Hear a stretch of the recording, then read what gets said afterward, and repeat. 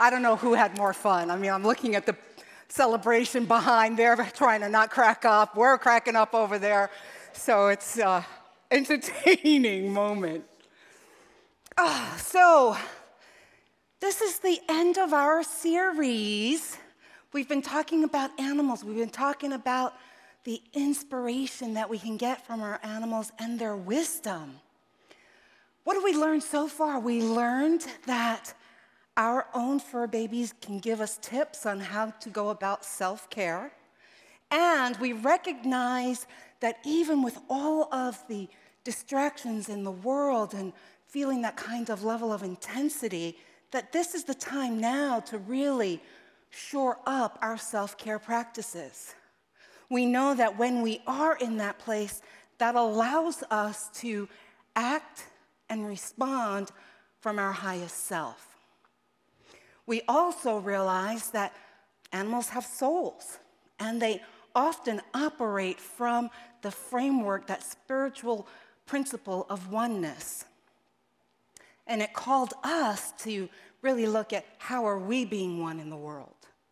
So today we're going to talk about unconditional love from the wisdom of man's best friend, dogs. Now, if you don't have the affinity for dogs, that's okay. I want you to think of what animal gave you unconditional love. So every time I talk about my fur babies, you just imagine that animal that you received unconditional love from. Last time, I shared with you that I've had an affinity for animals pre-verbal. And I started in seminary. I gave you a little snapshot of seminary. Today, we're going back to the 90s. The 90s. You remember the 90s. It was only 10 years ago. I realized it was 30 years ago. When did that happen? And with my passion, I decided I got an opportunity to be an animal shelter director in New York City for the ASPCA. So this is a picture of me and my fur babies at the time. That's Shakespeare, and the littler one is Sadie Mae. And, it was big hair back then, so yeah. Big hair. I was really excited to get this job. I was going to make a difference in animals' lives. I was going to save them. And then I came to the realization that because of humanity's disconnection from source, disconnection from nature, disconnection from their divinity, they were unable to see these animals as sentient beings. So the shelter became the dropping off place, the place where abused animals would come, the place where animals that didn't match their color scheme because they redecorated, I swear that's a true story, brought their animal in.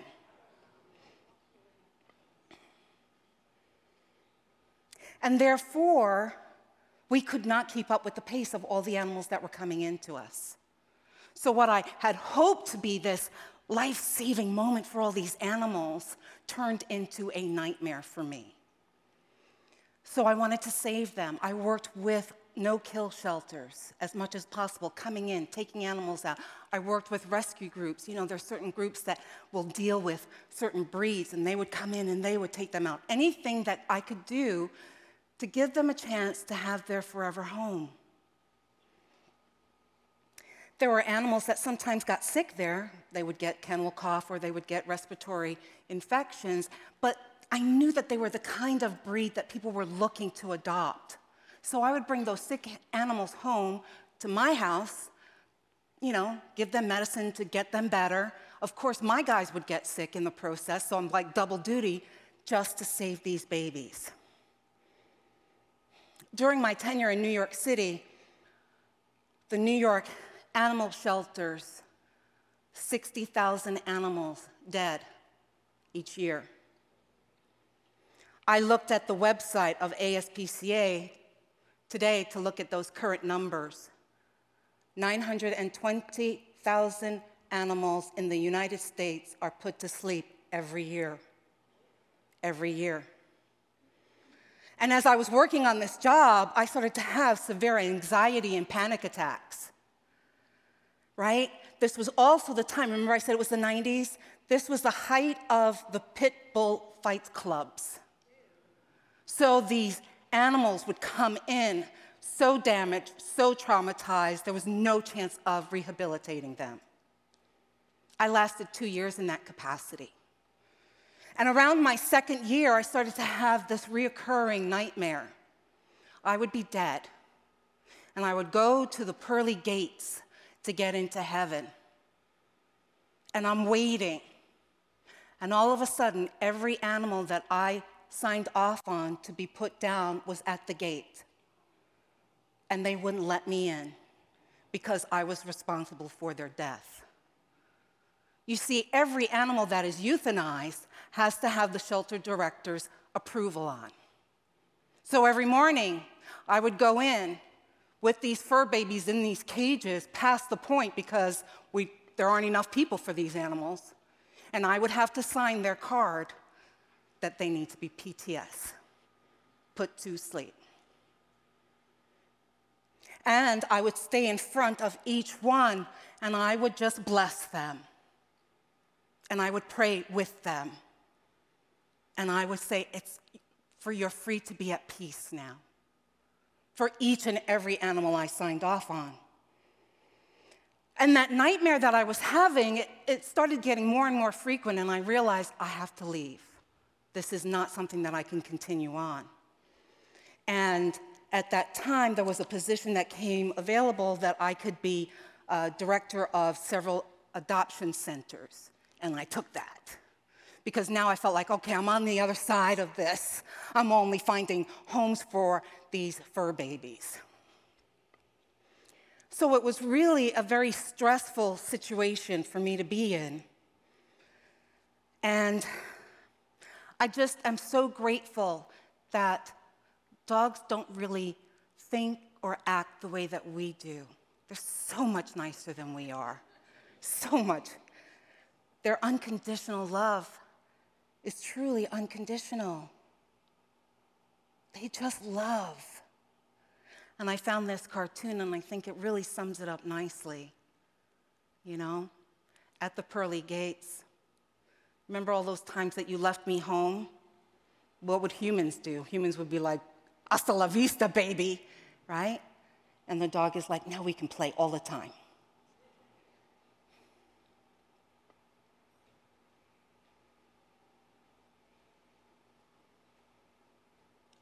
It truly took a long time for me to work through this process, both emotionally and spiritually, to release the belief that I had come to think was me. I'm a horrible person. I was filled with guilt and shame about what my job function was, what I did to survive. And then I came to this realization, and I want you to really listen to this. If I believed that my past action defined who I am and what I deserve, then there would be no grace. There would be no ability to create anew. There would be no way for me to be present and experience the unconditional love of my fur babies.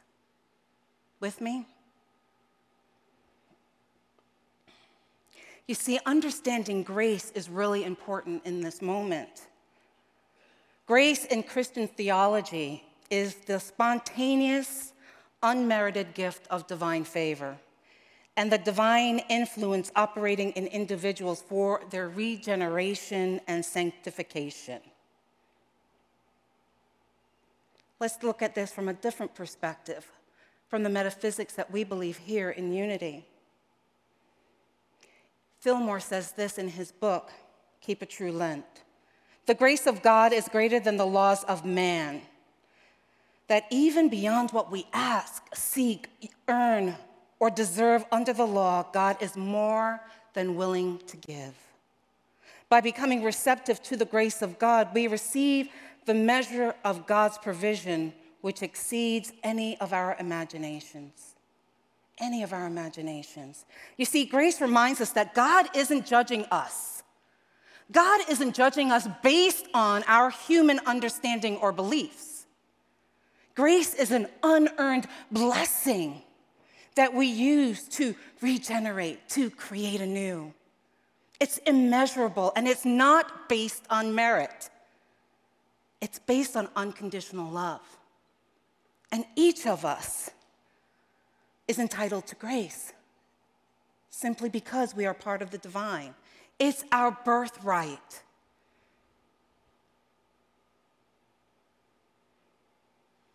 These are my kids today. That's Gracie and Ziggy. And that's probably a year after we adopted them, so that's probably 2011 that we have them. And I have to tell you that I am blessed by them. They remind me of grace regularly in my life. Each day I am in awe that these dogs think I'm wonderful. They think I'm actually fabulous, right? They greet me in the morning simply because I'm breathing. And it's like, you're breathing, you're fabulous. Just for that. Each time I come home in the evening, it doesn't matter what kind of day I've had. It's like there's my cheerleading group. Give me an M, give me an O, give me an M. Mom's home, right? That's just an amazing feeling of unconditional love that we get from them. So what do? What's the lesson that I learn? That I'm divinity in skin simply because I exist. And simply because I exist, I am worthy of love. I am worthy of being celebrated. You're breathing, you're working, you're here today. Celebrate, right? It's been such a huge blessing for me that it's really helped me look at my relationship to the divine. It's given me an insight into how I define God based on my own indoctrination and my erroneous beliefs. Also, it challenged me to question, are my beliefs true? What I believe, what I learned in Catholicism, is that true? Is that true? Does God really only love me based on what I do and the tenets that I practice? Or is God simply unconditional love? And I think that that is how God sees us. God sees us unconditionally loved just because we are an aspect of the divine. So there's no judgment from God if we make mistakes or failures. Let me say that again. There is no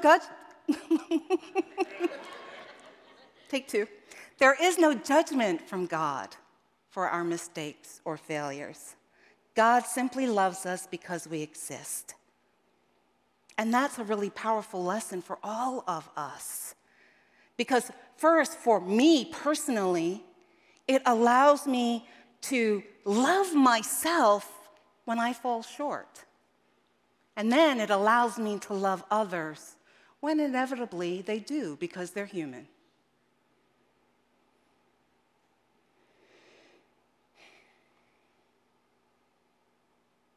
The other piece that I got from this is God wants us to be in the present moment. And we humans are so often in the past. We are so often in the past. We're living in the past. We're remembering the past. What happened, what they said, all in the past. But when we are in the past, we miss experiencing the amazing things that are happening now. The love that is here for us now. So I want you to think of this and hold this. If you're focused on the past, you are dying in the present. If you're focused on the past, you are dying in the present. And so I just kind of want to step aside with what's going on in our country today, right now. I received a couple of connections of women just really hurting by what's going on regarding our bodies. And before you send the email to the board saying I'm political, I want you to know that I'm not coming from a place of politics. We are not this bubble that only light things can happen within this bubble. We are building up skills. We are building up resilience. We are being clear in who we are and the purpose that we are here on planet Earth to make a difference outside of these walls. So if something is happening outside of these walls, my job as a spiritual leader, as a spiritual teacher, is to talk about that, to talk about it, and to then say, how do we make sense with this? What's ours to do? So I'm not going to shy away from those things. But I'm going to talk about abortion from the perspective of how it's impacted us women. As this is now in the news, many women are now looking at their own moments of abortions that they've had. We have been indoctrinated really hard in this society that we are wrong, that we are sinners, that we are going to hell because we terminated a pregnancy. And as these feelings are coming up, I'm inviting you to look at it. Because unless we've dealt with what that was in the past, that means it is still chuntering in the background, driving us, driving us, driving us. So I'm saying to you now, let's unpack it. Whatever the reason is that the pregnancy was terminated, whether it was financially, you knew you couldn't afford to take care of this child, whether it was for health reasons, whether it was you didn't want to be a single mother and you knew you'd go it alone, whatever the reason is, I'm inviting you to stop punishing yourself. I'm inviting you to give up the guilt, the shame, the unworthiness. And how do I know that women still have that is because we behave according to how we think of ourselves. How many women put ourselves in situations that are untenable, intolerable, because we don't feel worthy enough? It drives us unconsciously. We have been told we are wrong, we are bad. Should we terminate a pregnancy? And I want to say this, if I may be so bold to speak on God's behalf. God loves you and wants to give you the kingdom. God loves you and wants to give you the kingdom. God loves you and wants to give you the kingdom.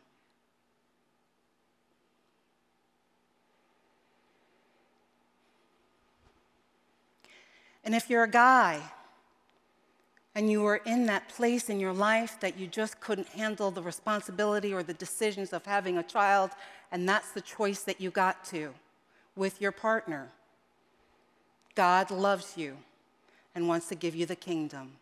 God loves you and wants to give you the kingdom. God loves you and wants to give you the kingdom.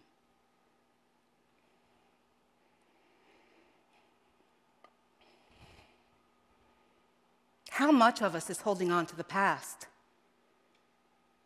When life was kinder, when life was gentler, when I was younger, when I was prettier, right? When the world seemed to make sense and we knew our place in the world.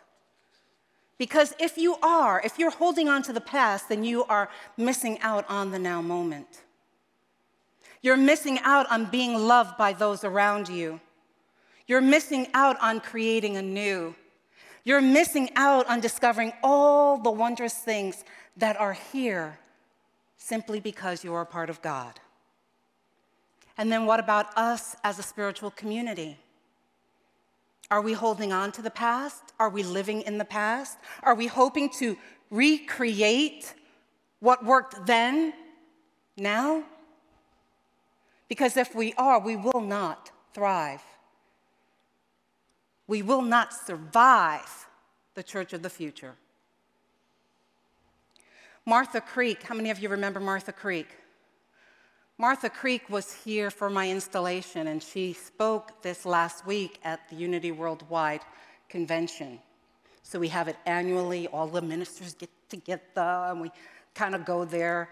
I did it virtually this year because I really wanted the minister support team to be able to witness what some of these conversations were that were happening there. And Martha spoke about the future of ministry. And she was adamant that churches who will thrive are the ones who are constantly innovating, constantly innovating. She said church life is now engaged in a new level of unpredictability, and we must be agile. We must stop trying to create what worked in the past because it will not work now. I'm frequently bombarded by church members and attendees of what the past successes were. But that's not what we need to thrive. One of the things Martha mentioned is to stop working on vision, mission, and strategy. You see, in the past, we have been trained that if we want to change something within the church or we want to improve something, that we go to mission and vision and do that work. But Martha suggests instead to evangelize.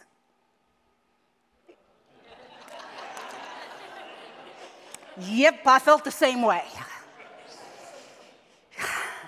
And then I did my work on it. You see, we go to these conventions so that we get these so then we can do some of our own work and get oh yeah, I could see that.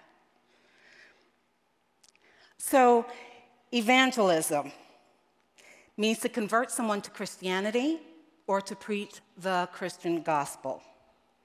And I don't know about you, but I've got a few of those memories, Jehovah's Witness knocking on the door, or another mission sect coming in and saying, you have to come to our church, we want to save your soul, right? Because obviously I'm a sinner, and therefore the only way that I can get into heaven is by saying, Jesus has saved me, right? Oh, and then when I acknowledge Jesus saved me, then I've got to adhere to all of these tenets. You know, like who to love, like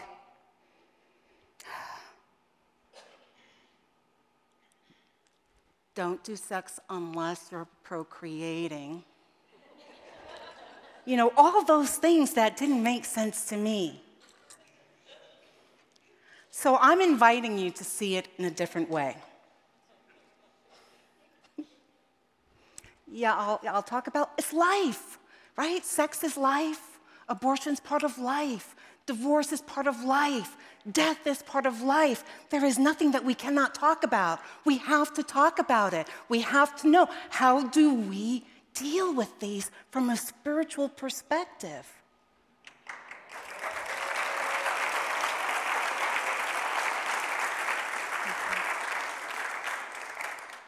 What if we create unity evangelism? What? Unity evangelism. So what if our mission is just to remind people of their power and divinity? Can you get behind that?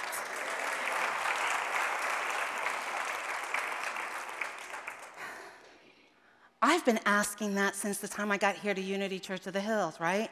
I've been saying to you, remember your truth. Remember you're a divine human, and remind other people in your life that they are divine human as well. I've asked you to check in online so that you can tell people where you're going to remember your truth and where you're going to be inspired, right? I've asked you to invite people here so that they too can awaken and know their soul's purpose. All of those things are evangelism, all of them. But here's the thing, this isn't about growing our church. That's not our purpose. It's not about growing the church. It's about growing oneness in the world. That's what it's about.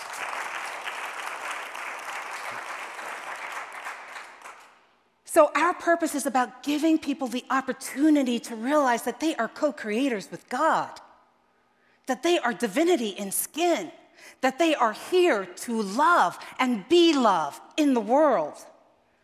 What I'm calling for is an accelerated shift in consciousness in our communities. Now, in the past, Unity used the tagline, the best kept secret. Well, we've done a really good job of that, haven't we? Yeah, we've done such a good job that our movement is dying. Our movement is dying. So I'm inviting you to stop looking backwards and be present here in this moment, because we are creating some amazing things together. In Paul Selig's book, The Kingdom, the Ascended Teachers teach us this. But you don't understand that everything changes as it is reknown or renamed. So they're talking about that claim, behold, I make all things new. Behold, I make all things new. And you know, when we start feeling like, oh yeah, I've got the Christ consciousness, oh yeah, that's it, then we think, well, where is the water for me to walk on? Where is the water for me to turn to wine, right? And they're saying all those things are true ideas. They are illustrations of what can be known through a level of mastery. When an individual becomes Christ's mind and therefore creator, fully in expression, we wish you to understand the principle and the invocation of the claim, behold, I make all things new. It's beyond the small self's ideas of parading ability or showing others what the divine self can do. You see, the divine self doesn't need the accolades and appreciation of others, because there is a knowing. We are becoming what we were always meant to be, God in skin. God in skin. As we rejuvenate in our mind, our body, and our soul, we become a greater realization of truth. As we commit to doing our spiritual and shadow work, our light becomes brighter. And when our light becomes brighter, what do you think happens? People are attracted to that light. They want to know, oh, what are you doing?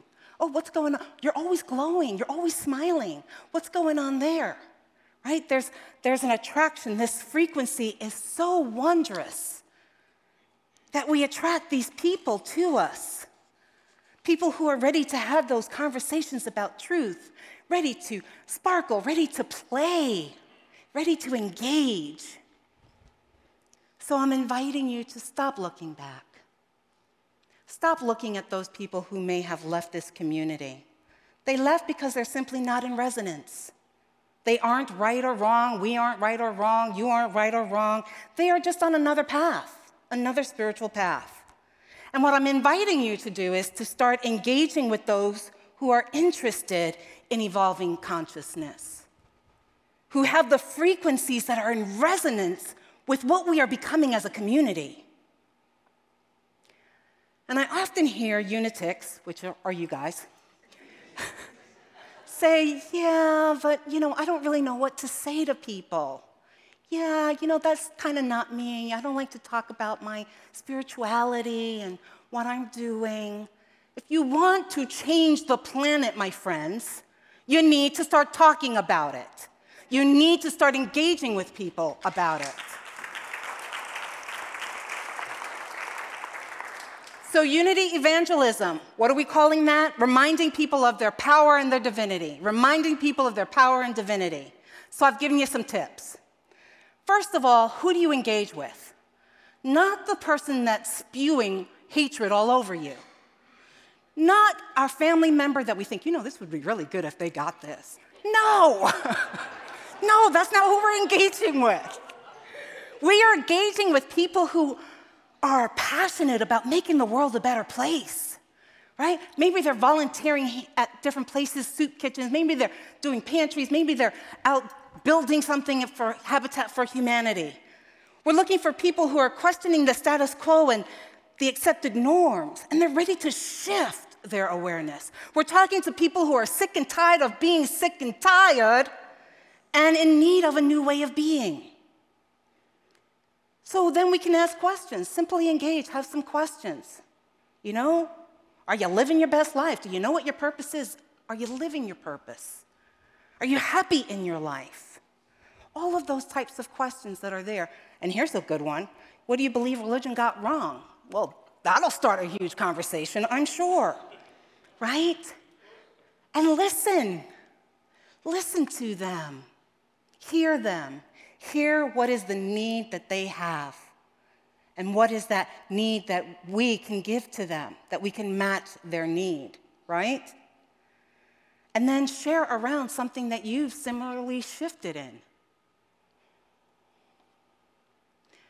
You can also just share what our principles are, right? We believe in no dogma. Everyone's included, no exceptions. We believe in oneness, that there's only one power, one presence in the universe, right? We believe we are co-creators. People are hungry for this stuff, my friends. They're hungry for this knowledge. They're hungry to know that the power to really change the planet is right within them. And then, you can bring them here for a visit if you choose to. Finally, what I want to do is I want to share this amazing video with you. And I think you can use it as a talking point. What do you think about what this person is saying? Our own Courtney Poole, mwah, mwah, mwah, created this video, and I think you'll applaud tremendously afterwards. She said she was inspired by my words, and now I'm inspired by her creation to get the message out into the world. I'm holding the knowing that this video is going to go positively viral, right? And you have a piece in this. So what about us humans? Are we finally ready to just say humanity is one? Can we just start there?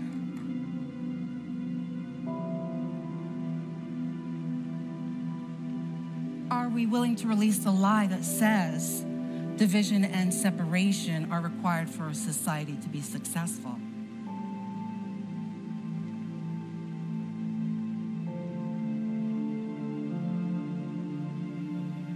So I'm going to go there. My friends, there is no religion that is right. What? There is no religion that is right. Religion is a man-made construct. A man-made construct by men who attempted to create God in their image.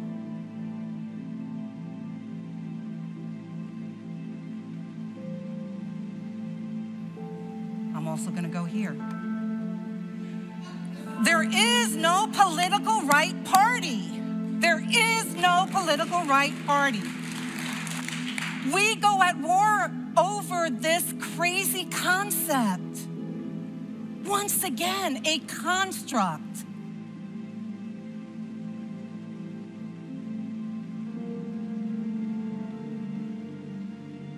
I'm going here too. There is no race that is right either. There is no race. There is only humanity. And the time, my friends, is now. It's time to stand up. It's time to create anew. It's time for us to be in the question of what society says is normal. It's not normal to hate someone simply because they look different than you.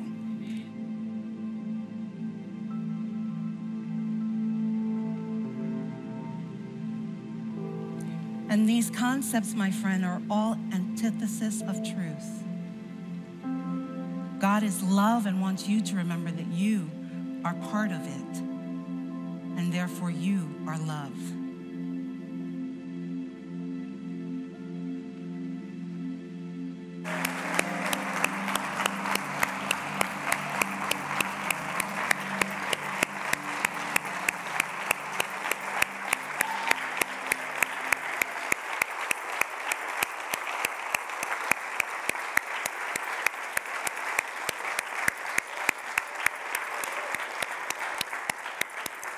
Standing ovation, my friend, standing ovation.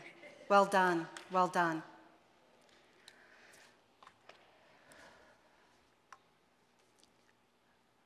You have a part in this.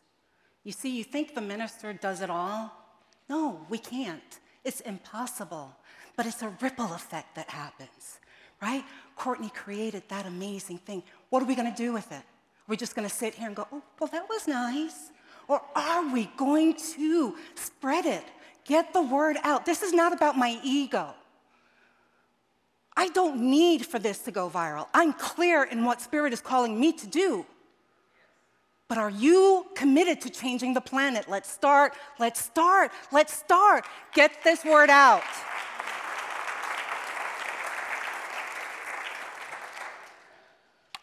And I'm suggesting we get a new tagline for unity. The world is only love and oneness. Thank you.